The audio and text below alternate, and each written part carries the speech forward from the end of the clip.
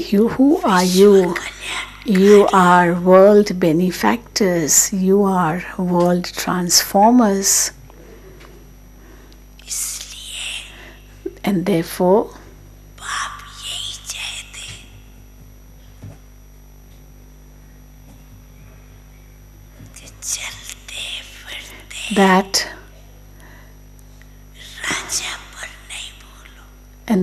Baba wants that each one of you should be a king all the time. In every action, be seated on the seat of a self-sovereign, and do your action. See, today in today's world, people do so much just to have a seat, is it not?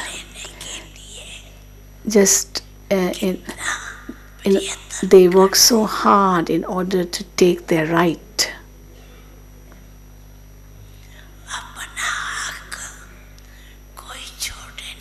They don't want to leave their right.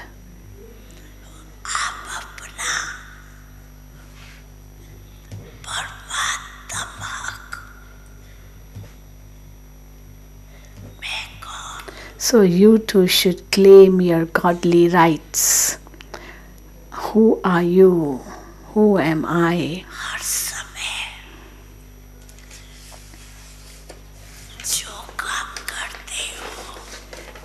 Whatever work you do, whenever you do, every time, whilst performing your action, whilst performing the action, you fix your the timetable of your mind as well.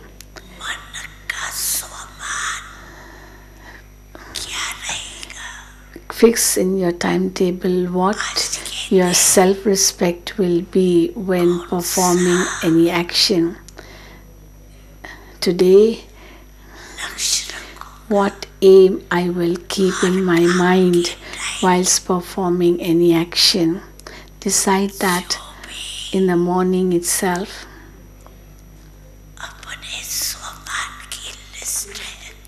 You have the list of all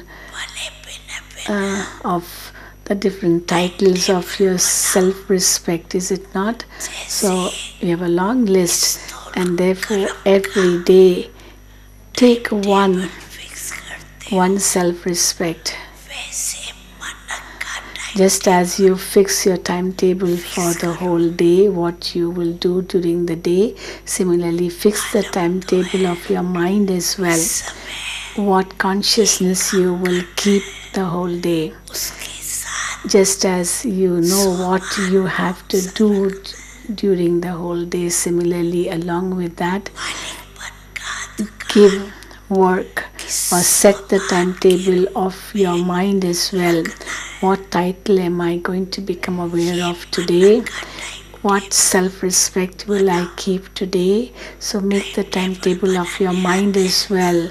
Do you know how to make a timetable? Mothers, do you know how to make a timetable? Mothers,